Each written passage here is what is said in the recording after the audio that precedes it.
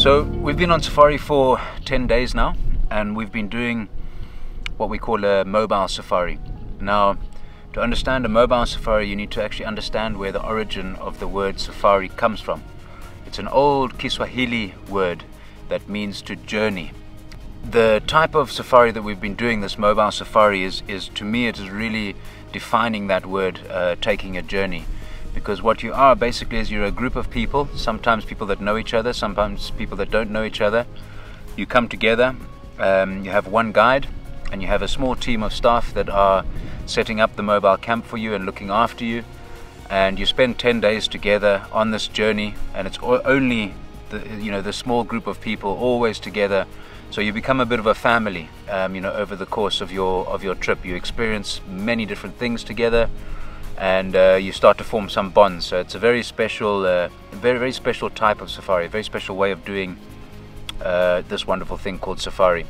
So basically how it works, there'll be two vehicles. One vehicle we call a backup vehicle, and in this vehicle the entire camp must fit, together with a team of 3 staff, one chef, one for general camp hand, and one as bar and waiter food service. They set up the entire camp. Beautiful guest tents, ensuite bathrooms, small tent for the kitchen, small tent for the dining, and then later on the game drive vehicle with the guide and the guests. We arrive at the camp and it looks beautiful. It's set up somehow in this small, very basic kitchen. The guys managed to cook 3-course meals, really fantastic desserts, fantastic baking. You can get quite fat on the safari. So this is how it works, and usually you will spend about 3 days or 3 nights in a different area, and of course then you will be driving between the different areas, not flying. So this allows you to really experience the entire landscape all the way through, traveling from place to place, spending some in-depth time in the place, learning the place and the area, and then going to another place to experience that. We have no fixed times, there's no structure that we have to follow. If we find a beautiful sighting, maybe a leopard like the one we saw earlier, and it seems like she's getting a bit more active during the later morning, we don't have to go back to camp for brunch time, or there's nothing restricting us. We can stay with the leopard the whole day if we like.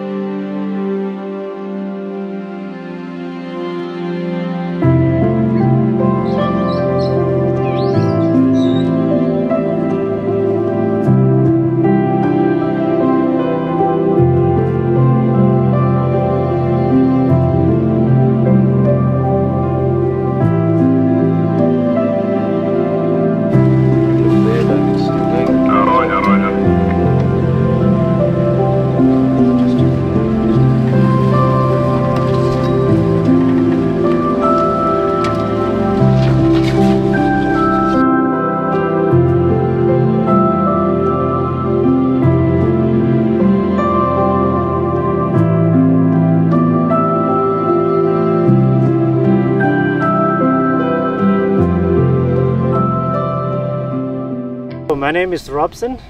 I'm a son of a Bushman tribe. My parents are Bushmen from two different dialects. My dad is Robson Mashabe, my mom is Kibaredi Robson. Myself and my wife, we have inherited the knowledge that we have today that we're sharing with the guests internationally and locally.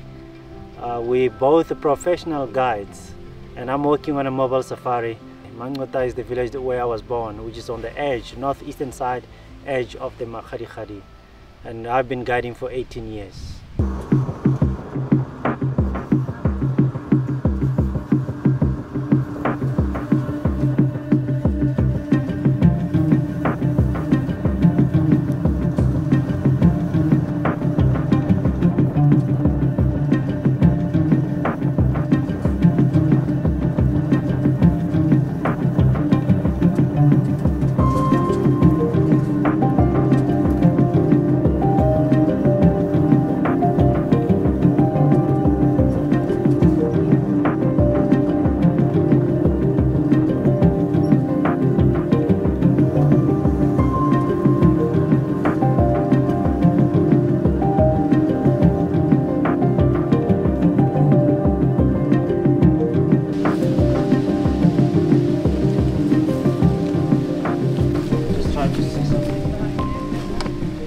We're in Savuti, on the northern end of the Savuti marsh. Savuti marsh is out that way, Chobe is back that way, and we're on one of the higher points in Botswana. Botswana doesn't have much elevation, so it's a very, very, very flat country. So unique here to see rock. We don't see much rock in Botswana, and to have a viewpoint is fantastic. So here in Savuti there's a small group of hills. Currently we're on a hill called the Bushman Paintings Hill. And the reason it's called the Bushman Painting Hill is because you can see just over there we have a couple of Bushman paintings. So there's one small panel there. There's another small panel a little bit higher up. Not very many paintings, but it shows, of course, that they were here. These paintings are dated back 1,000 to 2,000 years old, and generally very classic here in terms of Bushman paintings. They depict the animals that the Bushmen have a close relationship with, in particular those that they hunt. So over here you can see an eland on the top, which is a very, very large antelope. You can see an elephant underneath, and then we can see a sable underneath that. So yeah, a beautiful indication of the Bushmen, and to show that this was a very spiritually a very important area for them.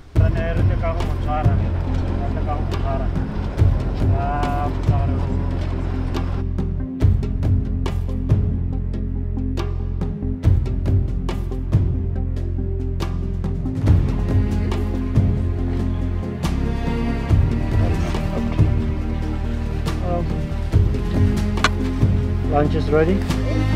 Lunch is ready already.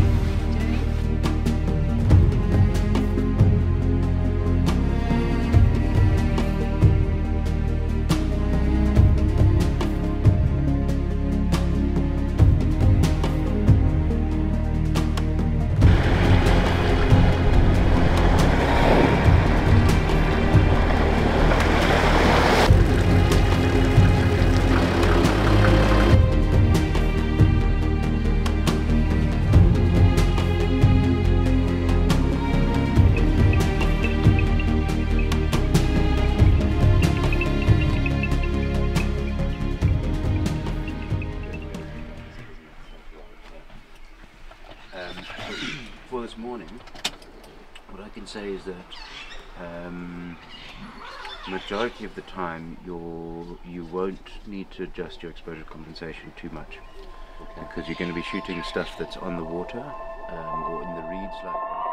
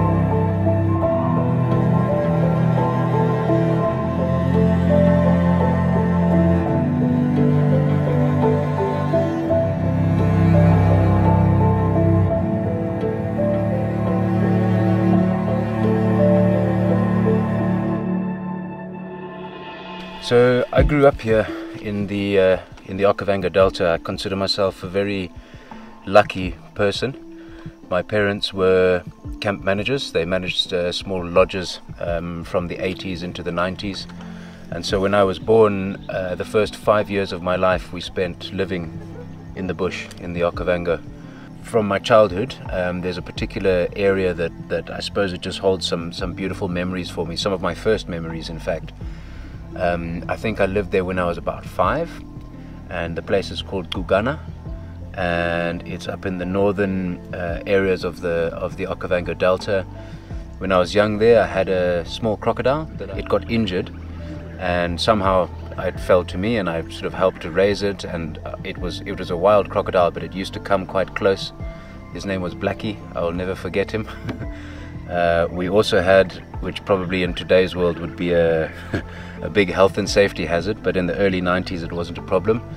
We had a floating pontoon, so 4 wooden decks and a big cage that just was sunken underneath the water. So that was the swimming pool, and it would float out around the lagoon in amongst the crocodiles and the hippos and everything, and that's where I learned to swim. So for me, the Okavango Delta, you know, it holds a very, very important part in my heart. I'll never ever you know, forget it. It will always remain an integral part of who I am. It is the most incredible ecosystem in the world. It's a large swamp within a big desert area. It is incredibly diverse. There's one of the largest diversities of wildlife, birds, fish, amphibians, everything in the world. And of course it is exceptionally beautiful. Lots of beautiful waterways winding around. I suppose, having come from this as you know, as my home, it was only natural that it would be an environment that I would want to live and work in the future. So when your passion and your love becomes your work, I think you're in a very good position in life.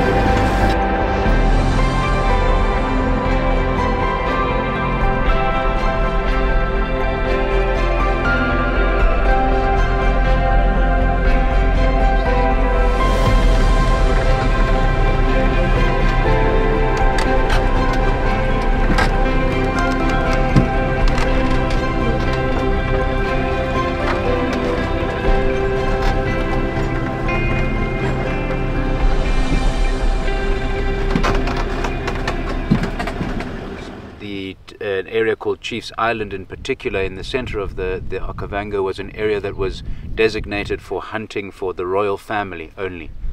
So that's why when it became a national park, it was named after that royal family, the Moremi family. So Chief Moremi, and now we have the Moremi Game Reserve. So there are various different areas in the game reserve, and this is one of the more prominent ones. Fantastic game viewing here.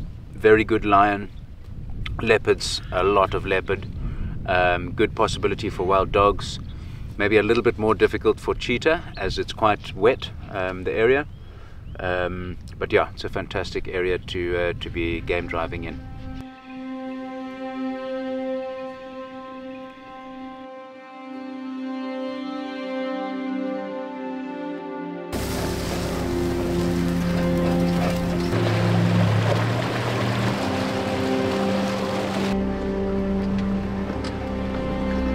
Re tsena mo southeast ka pela ile ya rona, so ra kanya re tsametse mo southeast.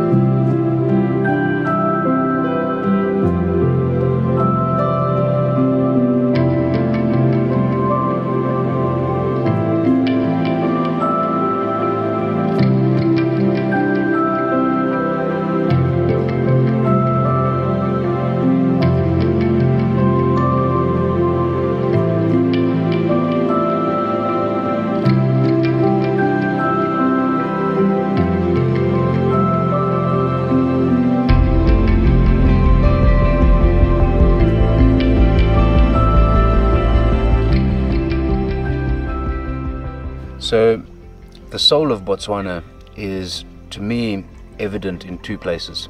The first, and probably to me the most valuable, is the natural environment. We are in a country that has some very, very different environments, a very small population, a large area, and so most of this country, the huge majority of this country is given to the wild animals and to the wild area. And that's something that is not very common in today's world. It's a very, very unique point about Botswana, and something that I think makes it unique, makes it special. And the fact that we live so close with wildlife, you know, on any morning, if I want to go for a run, I can't wear earphones because I need to be on the lookout for elephant. So that's something that's very, very incredible to me, and forms a big part of the soul, a part of what Botswana is all about. Close proximity to wildlife. Of course, there's another side of the story, and that is the human element. The people of Botswana are fantastic. They are a very quiet, very calm people. We've never fought any wars. We've never had any civil war, any civil strife of any sort. We're a very peaceful nation. I mean, the essence of peace is Botswana. We would rather, instead of fighting about something, we'd rather sit down under a tree, take 2 days, talk about it, and come to a solution. So yeah, I think the essence of Botswana, and what Botswana's soul is all about, is about its wildlife and about its people, and about how the two of them live together.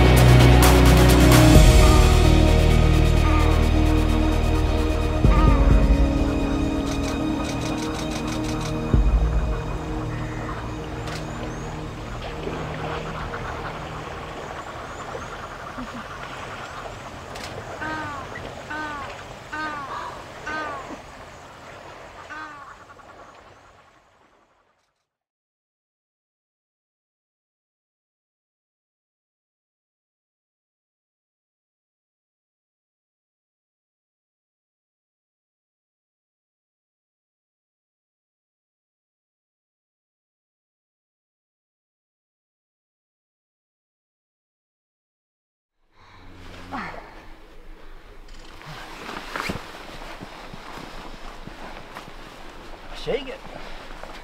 Keep shaking. Huh? Hey Robson, the leopard is waiting. Oh, so yeah, okay, guys, let's go. Kibaya. Let's get on safari.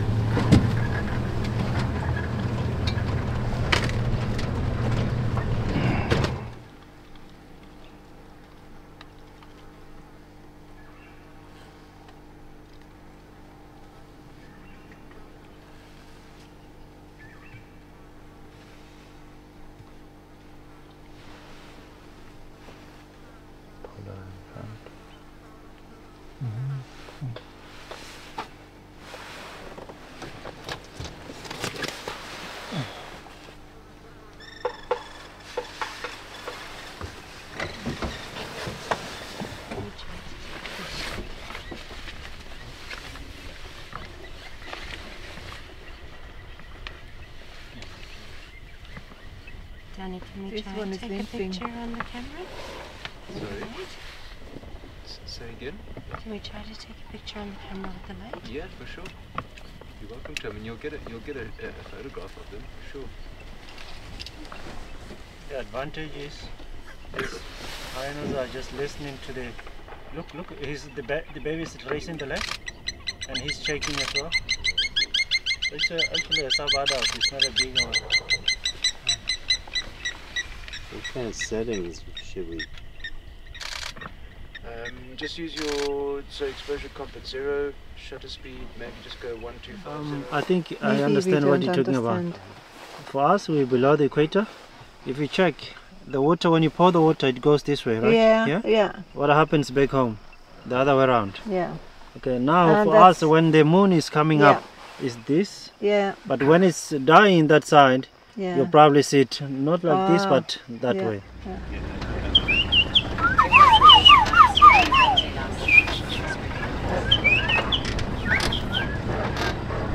This is one of the best campsites, guys. This is such a nice place.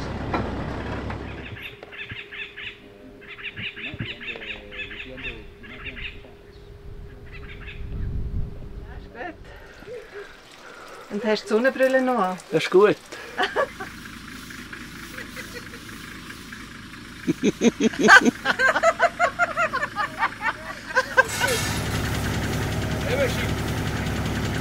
Ke na le a le mabedi kwana. Lona space ya teng mama ke makaya.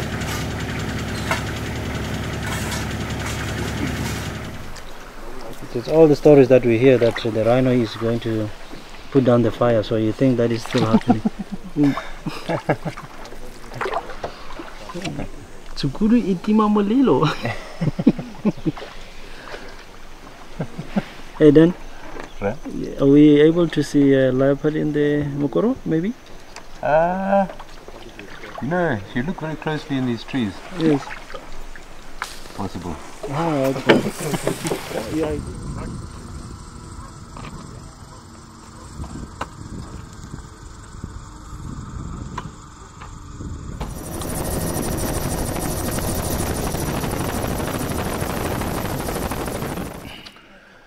So the soul of Botswana is, to me, almost. Sorry, let me start that again.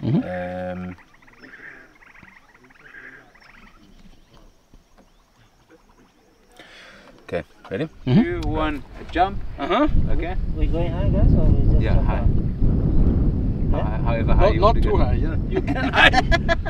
Okay, so we go 3, 2, 1, and then jump. Okay, ready?